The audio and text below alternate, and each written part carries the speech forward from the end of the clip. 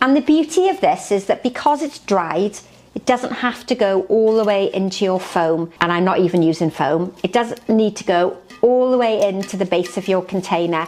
So you can sit different size pieces into the wire mesh without worrying about it going all the way to the bottom, to the water source.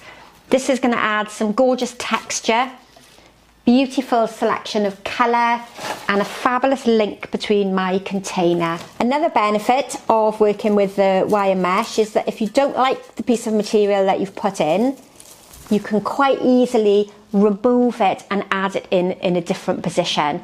But straight away I've got something very rustic, quite natural, and very much on vogue at the moment.